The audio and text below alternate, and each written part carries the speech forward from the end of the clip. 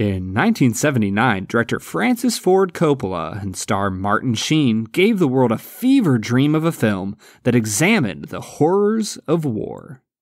In 2021, Heaven Hill gives us a bottom shelf favorite bourbon. The film is Apocalypse Now. The whiskey is JW Dant Bottled-in-Bond.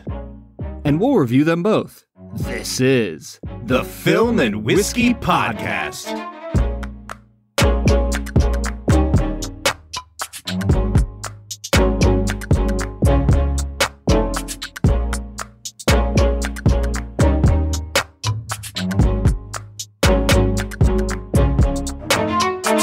Welcome to the Film and Whiskey Podcast, where each week we review a classic movie and a glass of whiskey. I'm Bob Book. I'm Brad G. And this week we are looking at the 1979 classic, Apocalypse Now. Smell that? Ah! Napalm, son! Nothing else in the world smells like that.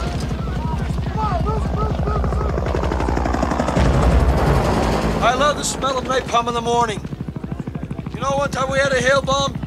For 12 hours, when it was all over, I walked up. We didn't find one of them, not one stinking body. Smell! You know that gasoline smell?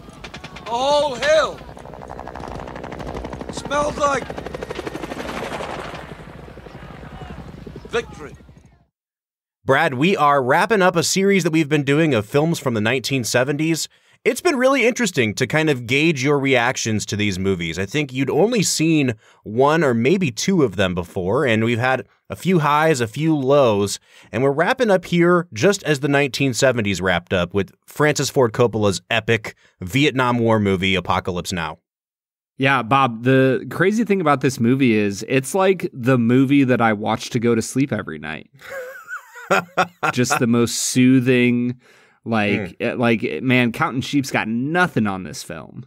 Oh, all right. So it sounds like we already know where you're falling on this one, huh? Bob, I've never seen this movie before. And honestly, it's one of those films where watching it made me realize I think that the only Vietnam War film I've really ever seen was We Were Soldiers. Oh, wow. Really? So you've never seen like Platoon, Deer Hunter, Full Metal Jacket? I've honestly... If you could categorize wars into like their own little film universes, I know almost nothing about the Vietnam War film universe. Wow. Okay. So I think this is an interesting place for you to kind of start that look into the universe then, because, you know, this movie, Brad, is in some ways, I think, a fairly accurate depiction of kind of the chaos and the absolute show that was the Vietnam War. But at the same time, it's nothing like the Vietnam War. And I was actually looking up just, you know, some articles that were listing what these former soldiers thought were the most accurate depictions of Vietnam on film.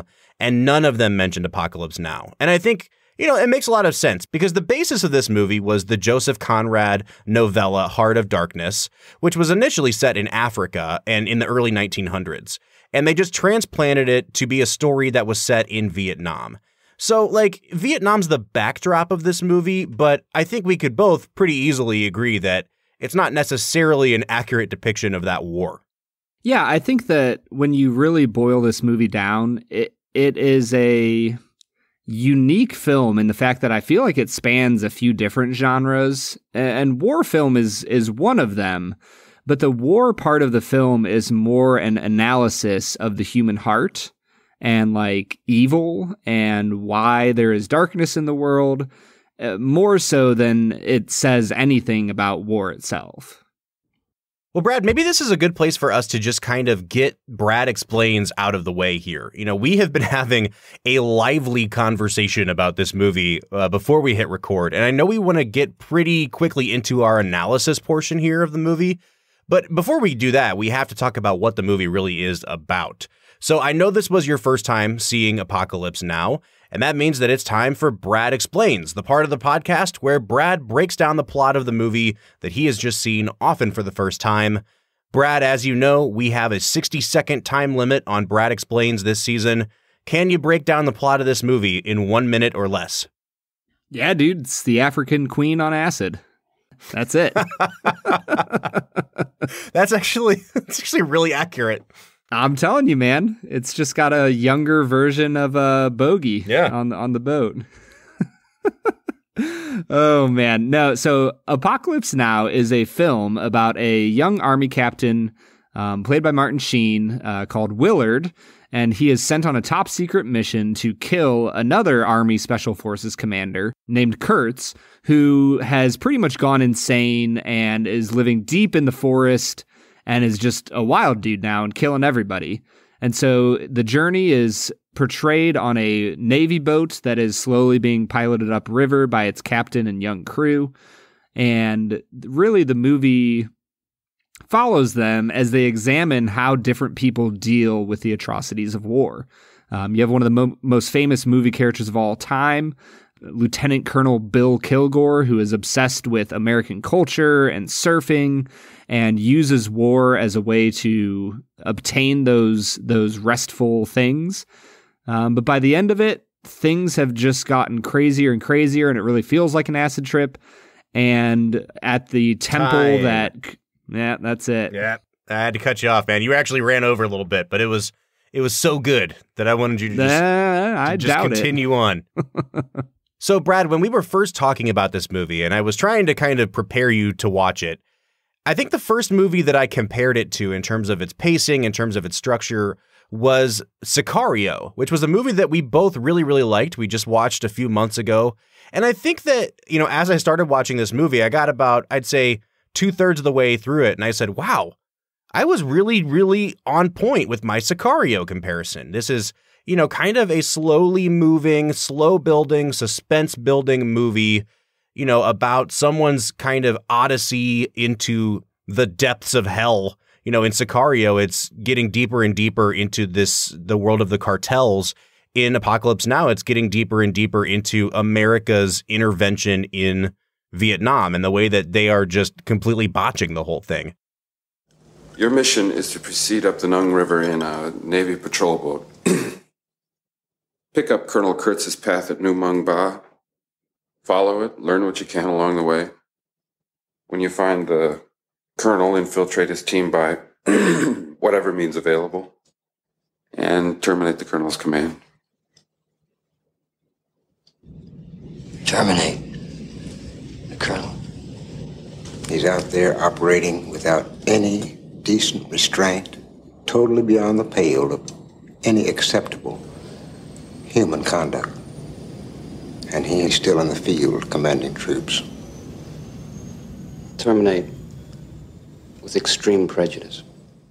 But then the last third of the movie happened, and I said, well, this is not like Sicario at all. This movie really this movie really is like just a mixture and amalgam of a lot of different kind of genres. Do you know what I mean? Like, I think it does have it definitely has the action elements, the war elements.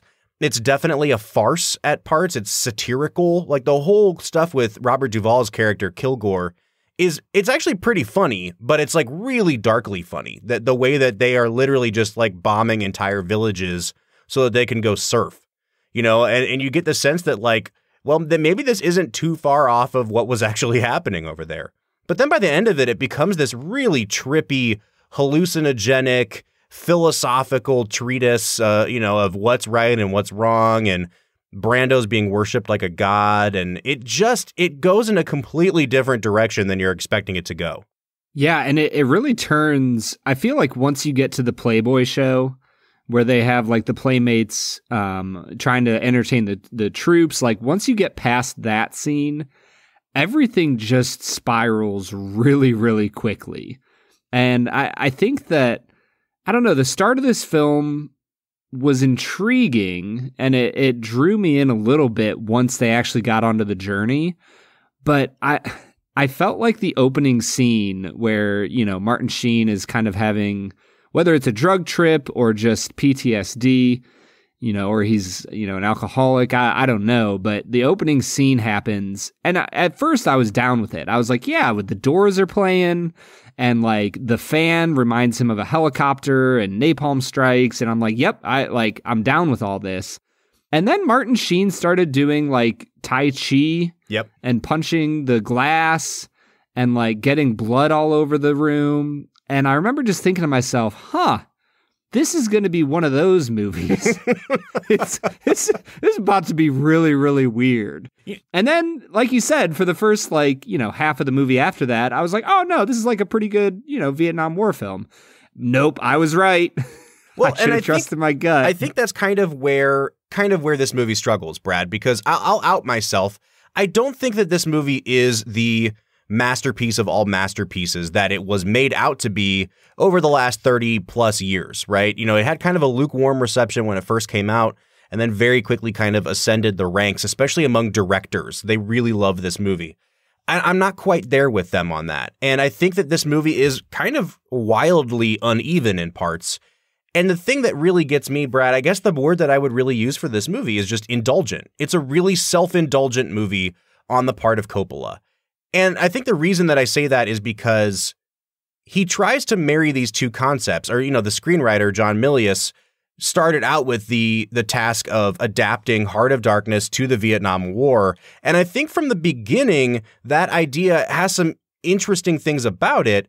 But I think the movie really does struggle to balance, how much are we going to stick to the plot of Heart of Darkness, which does end with this, this guy being worshipped like a god and having to rescue him from that. And how much are we going to balance that against the backdrop of the Vietnam War? And I think for the first 2/3 of the movie, it very loosely follows the structure of Heart of Darkness. And then at the end, it's like, all right, well, we're just going to go ahead and go full throttle on this Heart of Darkness motif. And we're going to have Marlon Brando having his own village that is surrounded by people who are literally worshiping him like a god. And the movie just takes such a weird turn. And I really don't know who else to blame for that except for Coppola, because at every turn, it seems like when you know where this movie is going to go, he either makes a scene run on way too long, or he just makes some head-scratching decisions. Yeah, honestly, I think a comparison for me on this film, for a few different reasons, is 2001: A Space Odyssey. Mm-hmm. Because I feel like I went into that movie knowing that it's long, it's a little bit overwrought, but it's, quote unquote, top 3 greatest films of all time. And I know that probably not a ton of people might say the same thing about Apocalypse Now, but the way I've read about it on the internet since I watched it, I would say a lot of people would put this in their top 10 all-time films. And so I'm just in a place where, similar to 2001, I just don't see it, Bob. I am not at a place where I could give this movie a very high score. It, like you said, it meanders in certain places. I'm not sure of what the overall message is. The sound design in this movie, in certain parts, are phenomenal. Like, the choice to have them play Ride of the Valkyrie is great, and it adds such a depth to the comedic element of the American forces. It's great. But by the end of the film, I almost feel like I'm watching a sci-fi movie. Did you ever get that feeling? Yeah, the score was really of the moment, right? Like, it had all these synthesizers, and it felt like it was out of a late 70s, early 80s sci-fi film. Yeah, for sure. Yeah, and I really struggled with that, because I was like, I don't know, I don't want my war films sounding like they should be a sci-fi film. So I don't know, there's a lot of stuff going on in this movie that I struggled with. And interestingly enough, I feel like a lot of people analyze this movie to death and talk about the meaning of the film. For me, I don't feel like I really struggled with the meaning of the film at all. No. I feel like it was pretty obvious what Coppola was trying to say about humanity, about the darkness in human hearts, about the American war effort, and how depraved he thought it was. All that came across, I don't know, pretty clearly to me. Did that feel similarly to you, Bob? Absolutely. And going back to that first scene, which it kind of tipped off to you that it was going to be kind of a weird movie. I actually really love that first sequence. And I truly think that as this movie goes on, it gets worse. The first 2/3, I really think were like a 10 out of 10 to me. And that last third with Brando is where things really just go off the rails. But in particular, that first sequence, which is, nearly wordless except for the narration that's going on over it, you're just watching this character that you're just meeting for the first time unravel. Like you said, it's PTSD. He is mentally unstable. He's drinking himself into a stupor. And you can tell the effect that this war has had on him. And I think it really adds to those early scenes that you know that your protagonist is clearly unstable. And it just underscores the idea that, you know, the people that the army are using to carry out their plans are these really, really unstable people. And I think that really helps I don't want to call it necessarily the satirical element, but I think it definitely plays into that a little bit. And so you're right, Brad, like what Coppola's trying to do with this movie is really, really clear. And I think that's why the ending of the movie really just pisses me off, because it doesn't really help underscore the point of the movie really at all. Do you know what I mean? Like, you find out at the very beginning that this guy Kurtz has gone off the rails, and then you watch as Martin Sheen waffles back and forth on, like, is he really wrong? Or is he just fed up with what the army's doing? Because you can see it both ways. And then he gets to the island and he sees what Brando's doing, and he's like, oh no, this guy's clearly just in the wrong, and he needs to be killed.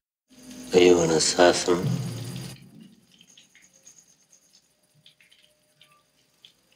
I'm a soldier. You're neither. You're an errand boy, sent by grocery clerks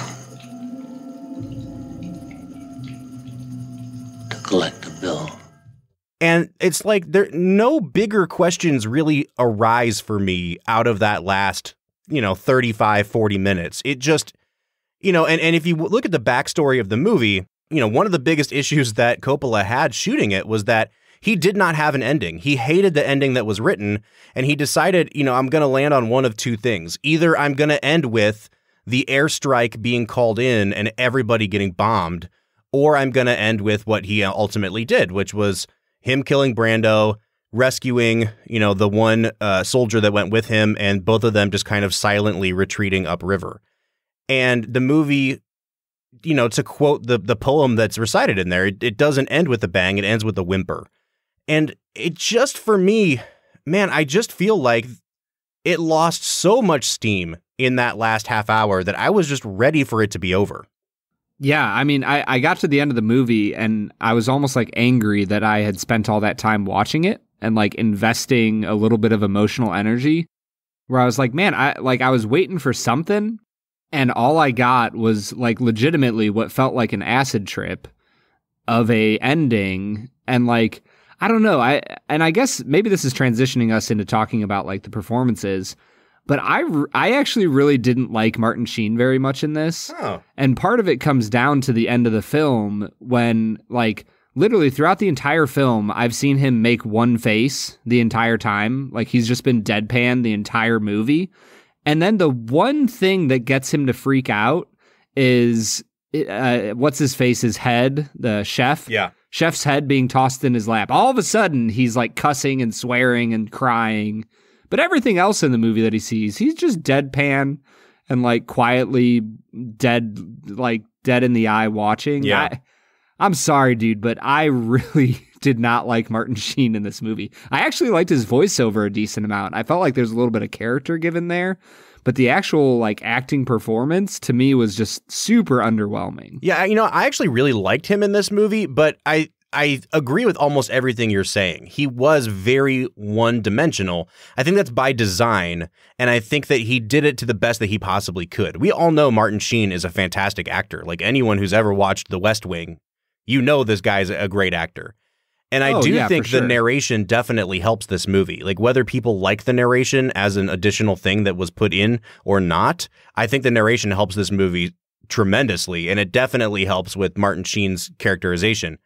In terms of the performances, I think it's pretty hard to ignore Robert Duvall, because he just comes in and gets to be larger than life and chew scenery and then leave. And he's in the best part of the movie, and then he's gone. He's not there when any of the fatty parts of the movie come out. And, he gets nominated for an Oscar for Best Supporting Actor. I think it's well-deserved.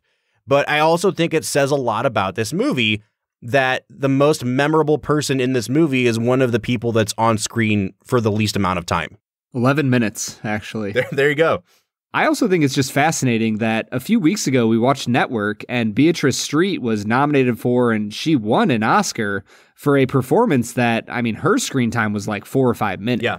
For sure. So it's fascinating to me that we had two movies really close to each other in the 70s where you had these teeny tiny role performances where, man, they knocked it out of the park. And I will give Robert Duvall credit. He was given, just a fastball right down the middle of the plate, and he knocked a grand slam with it. So, Brad, this gets me back to Coppola, though, because I think we can't really go on any longer without talking about some of the behind-the-scenes stuff from this movie. Like, the production of this movie is so insanely chaotic that it's more legendary than the movie itself in some ways. And you were talking about how people seem to put this movie in their top 10, and I was saying it's especially directors that love this movie. And the reason for that is, like, the generation of filmmakers that Coppola came up with. Like, he was kind of the elder statesman of this group of people that used to hang out that all were affiliated with the USC Film School in the Southern California movie-making scene. It was him and Scorsese and Spielberg and Brian De Palma. They all hung out together, and he was... You're forgetting my boy George Lucas. And George Lucas, sure. Come on, all right, Robert. All right. So they all hung out together. Coppola was the most successful. Obviously, then he makes The Godfather. He blows up. But they all, like, worshipped at the altar of the classical Hollywood filmmakers. They were, like, heavy into the idea of the director being the author of the movie. And, you know, like, their wet dream was having total control over a movie the way that Coppola had over this movie. And we're going to talk in the second half of the episode about, like, some of the things that we struggle with this idea of the auteur theory, and the director should be able to just lord over a movie like this. But I think it's worth mentioning now that, like, this movie, I think, is kind of the pinnacle of what a director could do when given complete free reign with a movie. Like, it's just completely chaotic. The fact that they were even able to scrape together a somewhat coherent movie out of all that, I think, is admirable. And, like, Brad, I enjoyed this movie. I think it's a good movie. But I also can really tell, I think, just from knowing how Coppola makes movies, from watching movies like The Godfather and The Conversation, the beginning part of this movie, I was in awe of how well controlled everything was. Like, the sequences of Duvall bombing that beach and the whole village, it's so well choreographed, and there were so many moving parts. I was like, good Lord, how did they pull this off? And even part of that upriver journey where they're flying under, you know, crashed B-52 bombers and stuff. I'm like, man, how much money must they have spent on that?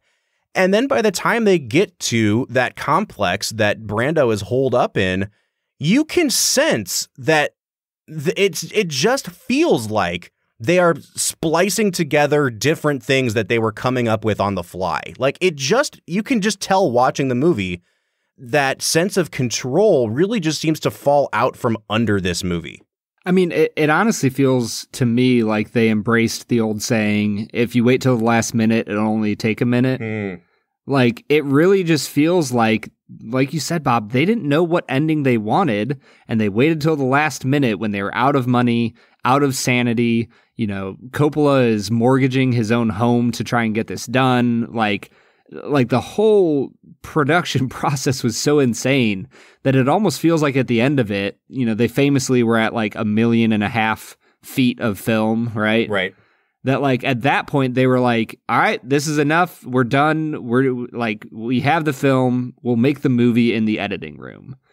And for being such a fan of the auteur theory and somebody who wanted complete control over his film, I think that Coppola gave the studios all the reason they needed to never give so much control to a director ever again.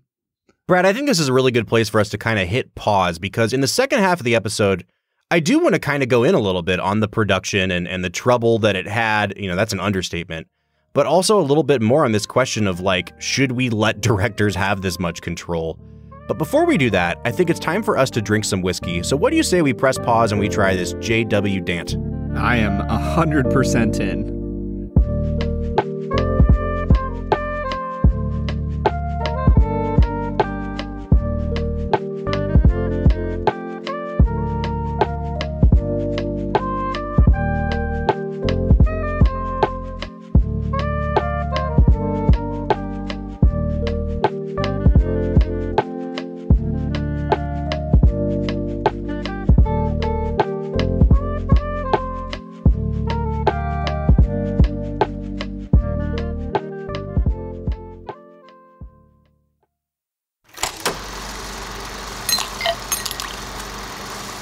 right, so today we are checking out JW Dant Bottled-in-Bond.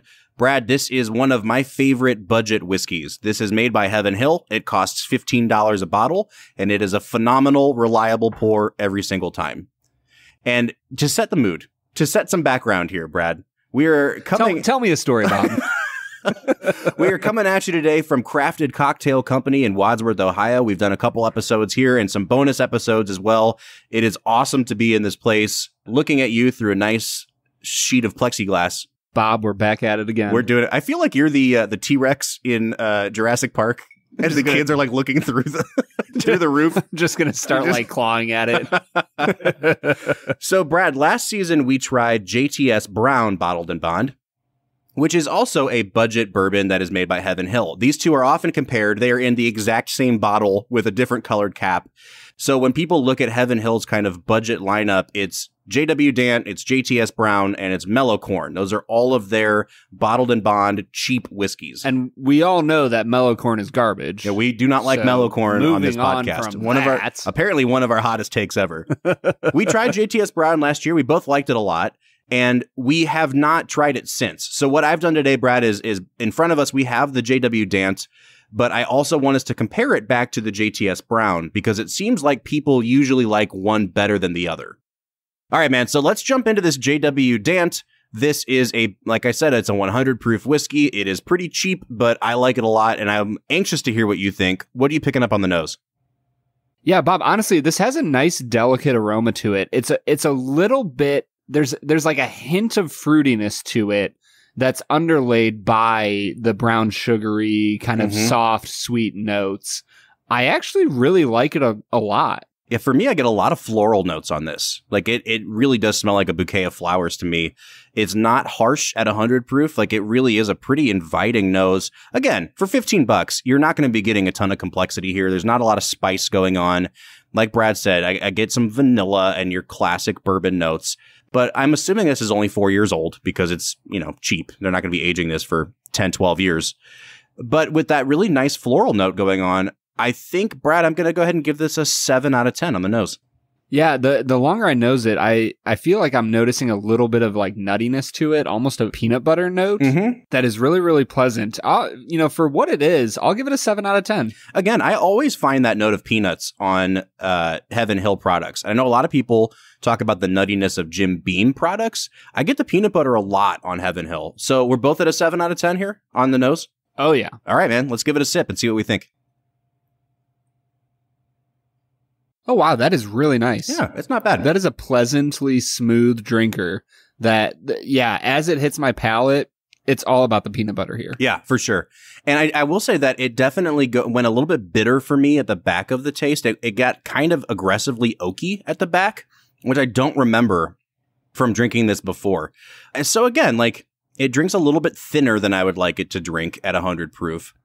It's pretty pleasantly, mildly sweet all the way through. There's not a lot of notes to it. It's got some peanut kind of, some nuttiness to it. And then it turns oaky. I'm kind of iffy on this one today, Brad. I don't know if it's just where my palate's at, but I'm only going to give this a 6 out of 10 on the flavor.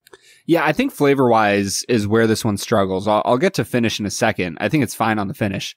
But on the palate itself, it's a little bit thin. It's not very viscous. And I feel like there's just a little bit missing that was promised from the nose, right? And I feel like a lot of times cheaper whiskeys that are still higher proof, like because the alcohol is bringing a lot forward on the nose, you almost feel like you're going to get something on the palate that's just doesn't end up being there. Yeah. I'm going to give it a 5 out of 10 on the palate. It's not bad. If this was in the middle of springtime of swill, like I think this would be performing extraordinarily well. This is one of the few times that I will say, Brad, a couple drops of water in this are like unlocking flavors that were not there before. The peanut butter is amplified like crazy. There's a lot of baking spice here. I get some great cinnamon notes on this. A lot of maple actually on this one too. And it actually cuts down on how bitter that finish was for us. I would say that if they sold this at 90, 94 proof instead of 100 proof, it might be a better whiskey. Yeah, I'm right there with you. After adding a few drops of distilled water, you're just getting a really beautiful flavor profile here. But like you said, if they're popping this off at 90, 92 proof, I think they'd be really be onto something. But as it is, the finish here, it's got a nice Kentucky hug to it. The oakiness is a little bit strong, a little bit bitter. But overall, it's a pretty solid finish. I'll give it a 6 out of 10. Yeah, and I think I'm right there with you, man. I would suggest either putting this on a big rock or adding a couple drops of water. I think it really cuts down on the bitterness of the finish. But again, we usually judge this based on how it drinks neat. And if we're just basing it on that, this is only about a 6 out of 10 on the finish. And when we get to overall balance, Bob, it's $15. Right. Like this isn't going to blow you away. And I think a lot of times cheap whiskey really suffers in the balance because you might hit one or two parts of the whiskey. You're like, oh, that was pretty solid for $15. But when you get to the end of it, I don't find it very often that you say that was a well-balanced whiskey. Right. So I'll go back down to a 5 out of 10 for balance. I think I'm actually going to give this a higher score on balance because it is very good $15 whiskey throughout. And so because of that, like nothing really stood out to me in a negative way here. I think the flavor was off a little bit, but it wasn't off so much that I was like, my gosh, how can they sell this for $15? Good Lord, how is this possible? Call the authorities. So I'm going to give it a 7 out of 10 on the overall balance. And that takes us to value. As we have said time and again, this is $15. How many buckaroos is that, Bob? 15. Wow, 15 of them. Yes. Man, that's not many. No, not at all. Brad, at $15, I don't really know of any other bottled in bond whiskeys that we could even get. You're already talking about the lowest possible price point that you could have for this. I think at the price, it's very good whiskey. I'll give it an 8 out of 10 on value. I'm right there with you, Bob. 8 out of 10. I think it's a solid value for what you're getting. And anytime you can spend $15 on a bottle that you're not afraid to like give to an actual whiskey person, I'm like, hey, I'm all about it. So I am at a 34 out of 50, and you're coming out to what, Brad? 31. All right, so we are at a 32.5 out of 50, or a 65 out of 100. Just a little bit below that 35 mark of recommending to try or to buy. I'm going to recommend you buy it. It's $15. Yeah, like why wouldn't you? Exactly. Go buy it. But here's the important thing, Brad. I also poured out a little bit of JTS Brown for us to sample alongside this. And without, rehashing our review, take a sip of this. Tell me what the immediate differences are and which one do you prefer? The JTS Brown has a little bit more of a corn flavor to it that I'm not enjoying as much. I think I'm going to lean towards the Dant. Yeah, I feel like my preferred one of these would fall somewhere in between both of their flavor profiles. So you're just going to mix them together? Yeah, I am I'm gonna mix them together. I think the Brown would hold up better in a cocktail. I think the Dant is better for drinking neat or with a couple drops of water. I have zero arguments with you there, Bob. All right, man. So, Brad, speaking of zero arguments, why don't we get back into talking about this masterpiece of 1970s cinema, Apocalypse Now? Oh boy, let's get to it.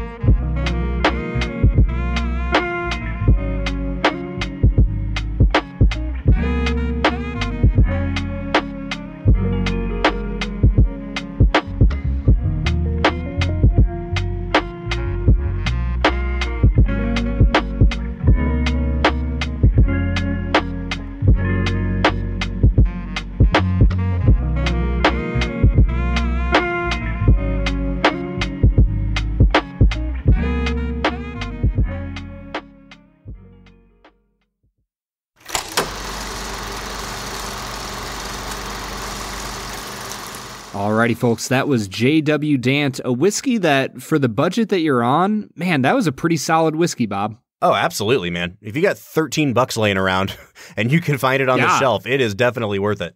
Yeah, and honestly, if you are up in the Northeast Ohio area, I cannot recommend Crafted Cocktail enough. And, I'm not going to lie, when I drove up and saw the place, if I'm being honest, it's just in a strip mall, and it looks like nothing. And then I walked into that bar, and Bob knows this. I don't know if everybody knows this. I lived in Philadelphia for a year, in the city itself, and it was an amazing experience. But the Crafted Cocktail in Wadsworth, Ohio, I walked into that bar and felt like I was at a top-end, Center City cocktail bar in Philadelphia. I mean, it is gorgeous. The bartenders know their stuff. Scott Sauer, the beverage director there, who pretty much runs the place, the dude is a genius when it comes to cocktails. So if you're in town, go check it out.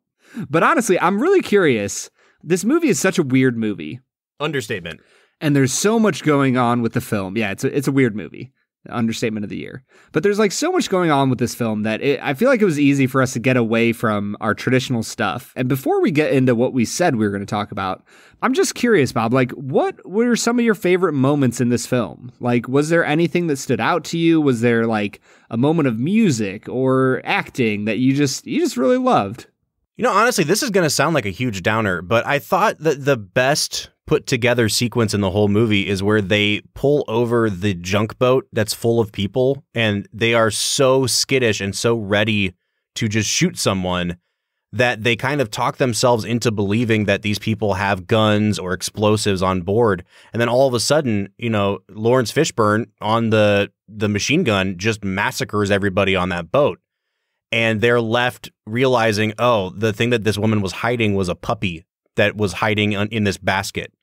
And I thought that scene just did such a fantastic job of portraying how trigger happy these people were, that something as small as that could set them off. And it really underscored this idea of like that scene as a microcosm to Coppola of what America was doing in Vietnam. Like, we are going into a situation we don't understand. We are looking for aggressors, and when we're not finding them, we're making someone else into the aggressors so that they can be annihilated. Like, that was the clearest, most pure version of, I think, what Coppola was trying to get across with this movie in one scene. And I think, again, that's like why I'm so pissed off with other parts of the movie for not sticking to that vision as clearly, because I thought that sequence was so well shot, so well edited, and it really had a really powerful impact for me. Daggone it, Bob. That was like that was mine. I was supposed to talk about that section. Dude, I'm not gonna lie, as after watching the movie and kind of reflecting on it, that scene actually reminded me that this might be a little bit of a reach, but honestly, I don't care anymore. That scene reminded me of the political state of America right this very moment in 2021. Like, I feel like we have so forced people who don't agree with us on usually political things. We have forced them so far to the other side of the aisle. Man, it just feels like they're complete foreigners to us, and we're ready to mow them down at the slightest sign of provocation. Yeah. And so that, honestly, I think that scene really was one of the most powerful in the whole movie. But I guess if I had to talk about a scene outside of that, I'm curious, what do you do when you watch a movie and there's a scene that you can just tell the director just wants you to like? Are you supposed to like it then? Or should you like analyze it and go, yes, he's trying to say something deeper here? Because I feel like the entire character of Bill Kilgore is painted with such a broad brush. It's very obvious who he is supposed to be, what he's representing, and you're supposed to like him and yet not like him because he's so likable.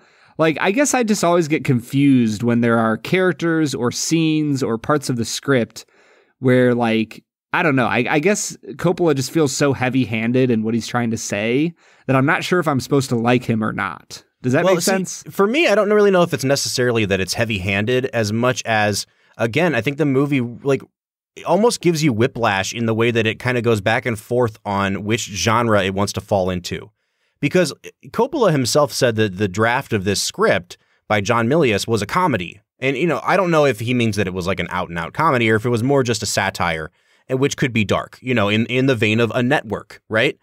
And that whole sequence reminded me of Network. It had that sort of snarky, cynical, satirical edge to it of like, this guy is a freaking idiot. Like, I mean, he's smart, you know, he's an intelligent guy, but all he wants to do, all he cares about while they're massacring people is look over there. Look at how those waves are cresting. That's 6 feet on those. And you can just tell like exactly what they're trying to say in a very satirical way there. But by the end of the movie, again, like they're not doing the satirical thing. They're trying to make another metaphorical point about like, oh, this is what America's doing here. We want to be worshipped like gods. But they're doing it in a much more dramatic way, a much more kind of like psychedelic way. And I think that that's what makes the picture get so muddied, is that they don't really stick to one way of making their overarching point. In the early going of the movie, it's done with some more comedic elements. It's done in a more satirical way. At the end of the movie, you know, they're trying to get into like these deep platonic philosophical discussions. And I don't think it really does just feel like I'm watching two separate movies. Yeah. And it doesn't work. Like they strike such a discordant tone from one another.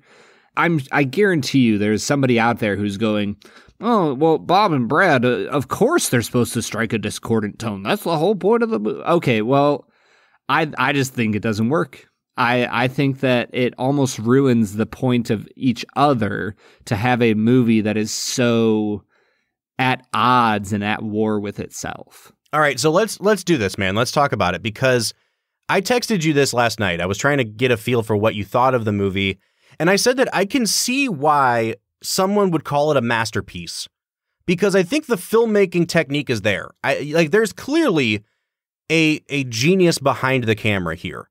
But even in my opinion, geniuses can get in over their heads sometimes. And I think one of the things that really bothers me about the lingering effects of the auteur theory, the idea that the director is an author and the director is in complete control of the vision of a movie, it still lingers to this day, where I think there's been a couple directors in history that have been kind of like canonized in a way that people don't talk about them making bad movies, or people don't really allow for the possibility that, like, you know what, maybe their movie was just a turd and it didn't work. It's almost like, you know, we talked about this with 2001. Like, if you don't like it, it's because you don't get it, right? There's something wrong with you, the viewer. Kubrick is a genius, and he wanted to be esoteric, and he wanted to make things that weren't easy to understand. And I think that that's bullshit, to be honest, Brad. Like, I really think that it's possible to get exactly what a filmmaker is trying to say and come down on, you know, the side of things where he just didn't do it very well. And I kind of think that's what's going on here. And again, I'm saying that from a position of someone who thinks this movie is really, really good. It just doesn't measure up to the level of masterpiece that I think some people want it to be. Right. And I think that's a big reason why, for me, this film felt so much like 2001. That this is a movie that people just ardently defend as like this masterpiece of film. And I just go, well, I think you're obsessed with the fact that it was made by a specific person who is easy to, you know, worship in the cinema world. And the production was really hard. And so it's great. And I'm like, well, just because of those things, and just because it has like a psychedelic, esoteric, that's a good word. Just because it has this esoteric feel to it doesn't make it a great film. In fact, the fact that it becomes so esoteric is what really removes it from feeling like it has any impact on reality for me. Yeah, like, I mean, but you texted me back and said there's parts of this movie that are brilliant, and overall, I thought it was just Coppola jerking off for 2.5 hours. Yeah. And honestly, like, you know, to be a little less vulgar about it, it does seem kind of masturbatory. It really does just seem like a guy that is indulging himself and thinking that he is making this grand philosophical statement. And it really does just, there's parts of this movie for me that come off as pretentious. And again, yeah. I don't know if you're with me on this, but if the whole movie had stuck to the tone of the first 2/3 of the movie, I probably would give this a 10 out of 10. And I think that the point he was trying to make was so crystal clear that even if it was a little heavy-handed at points, you knew what he was trying to say. And by the end of the movie, it did seem like someone who was just like throwing stuff at the wall in the most pretentious way possible, who believed in his own, mythos as a director and believed that he was this grand artist. And it doesn't work for me.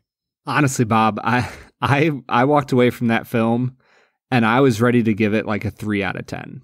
Wow. Really? I know that I have hidden it throughout this episode. Like, I've been open about the fact that I didn't care for it. I hated this movie. I thought it was the most pretentious piece of garbage I had ever seen. And there were certain scenes where I was like, okay, I get why that's like famous. I understand the smell of napalm line. Honestly, the one part of the final scene I liked was the line where he said, you know, it won't end with a bang but a whimper. I was like, oh man, that's deep and meaningful. And it's surrounded by gobbledygook and a terrible performance from Martin Sheen. And I just disliked this movie so much. All right, so before we jump into final scores, let's play devil's advocate with ourselves for just a second, because we haven't really touched on the production troubles of this movie, right? Like, Coppola is given a bunch of money to go off and make this movie. They go to the Philippines, I think, to film it. And one of the first things that happens when they're already running behind schedule is that a giant monsoon comes and destroys 80% of the sets. So now they have to rebuild sets, and it's already spiraling out of control. There's so much money being dumped into it. Coppola's starting to funnel his own money into it. And then Martin Sheen has a heart attack and almost dies. And they are without him for weeks and weeks. And they're trying to keep that under wraps because, you know, Martin Sheen didn't want to put the movie behind anymore, but now they're having to use body doubles. And while all this is happening, Marlon Brando is playing hardball with when's he going to show up? How long does he want to work for? I think they contracted him for 3 weeks, but he wanted $1 million in advance. And I think another $1 million once he got there. And once he showed up, he was so fat, he was so overweight that they could not film him the way that they wanted to film him. They could only film him like from the shoulders up. That's why he's shrouded in darkness for so much of the movie. All the shots of him in silhouette were actually a body double.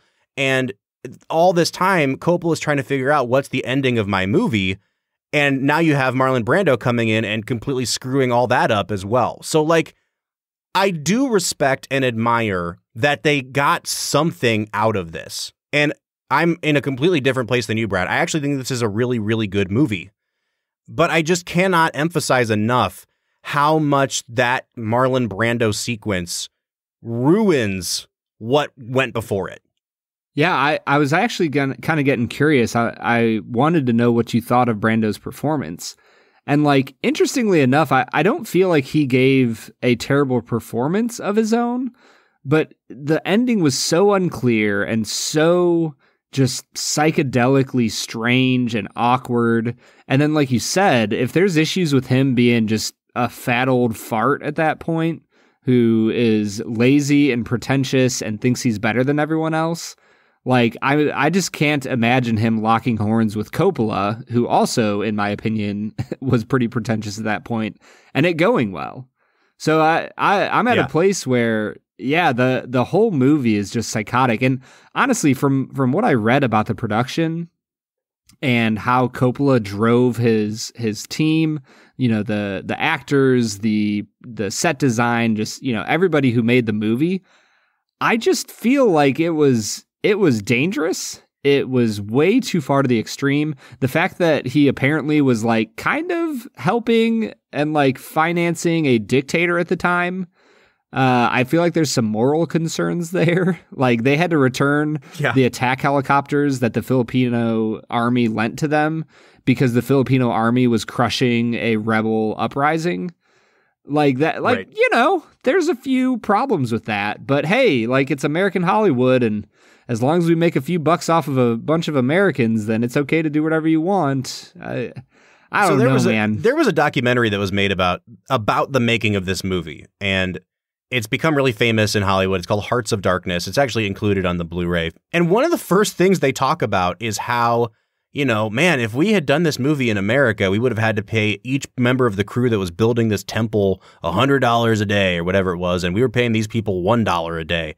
And then the guy that was talking was like, oh, man, I hope we weren't taking advantage of people.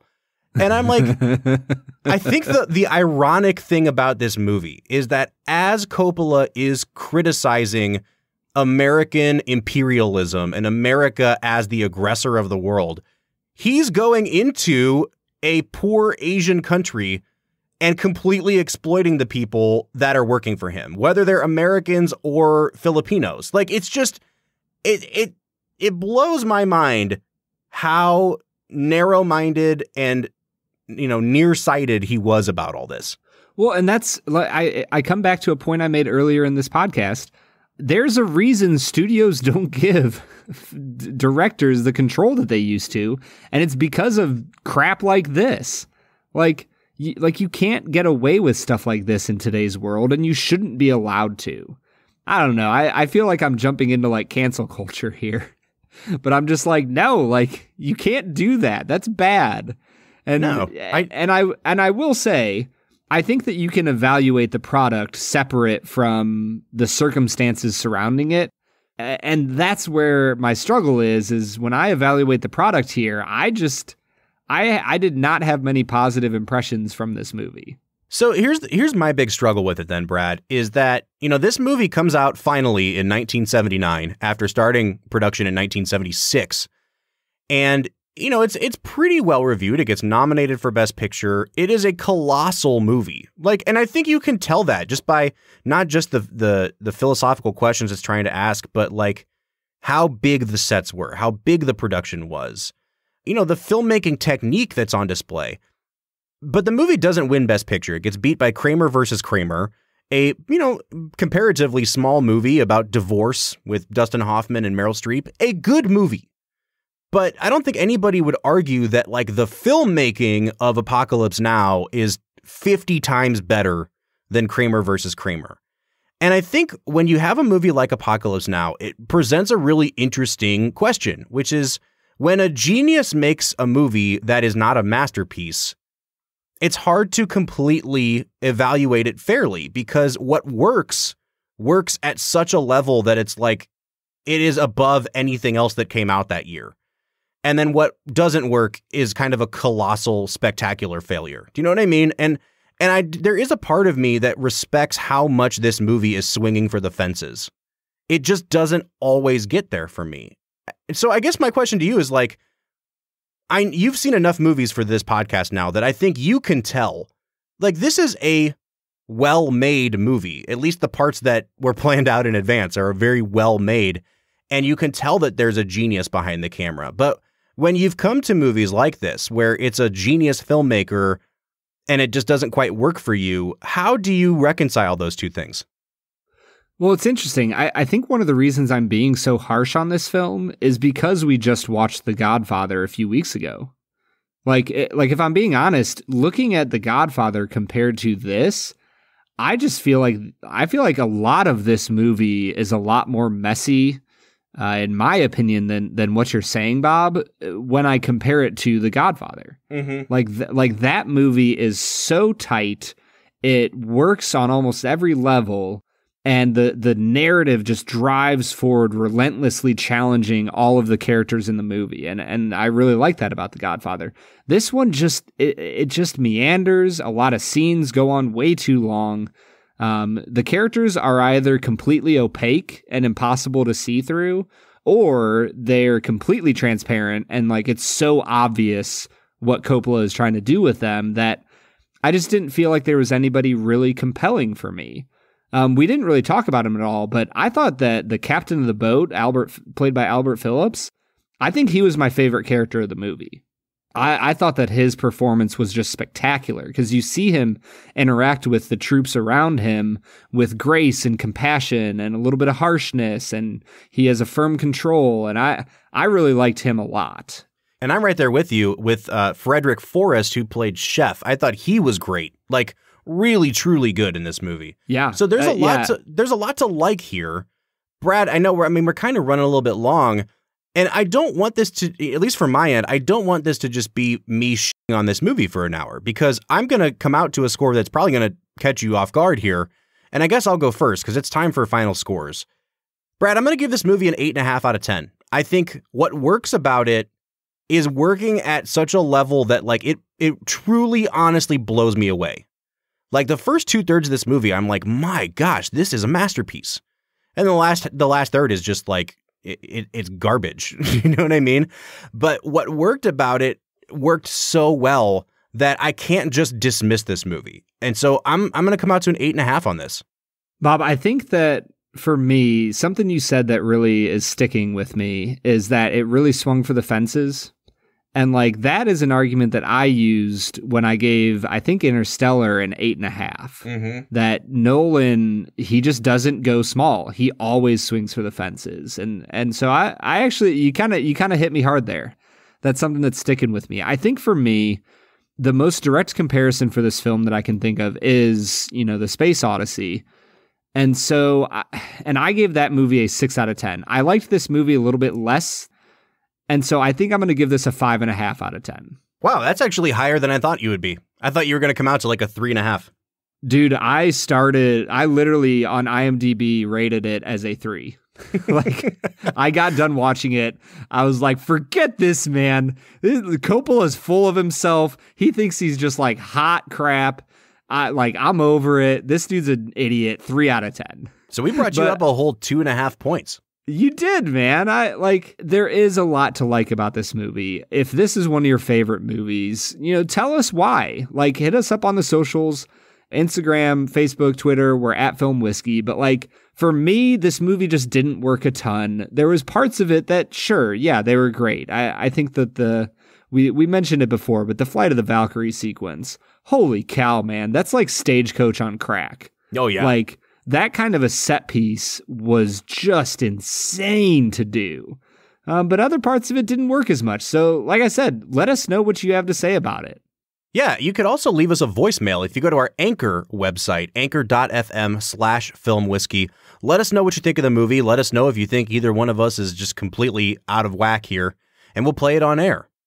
Brad, next week, I think this is a really interesting transition. We're going from this epic movie to another epic movie, 1992's Malcolm X. And Brad, this is a Spike Lee movie that I think, honestly, might be one of the most slept-on movies in history. It is epic filmmaking done the way that it is supposed to be done. I absolutely cannot wait for you to watch that movie. Yeah, it's a film I have not seen before, and I am very, very interested to get into.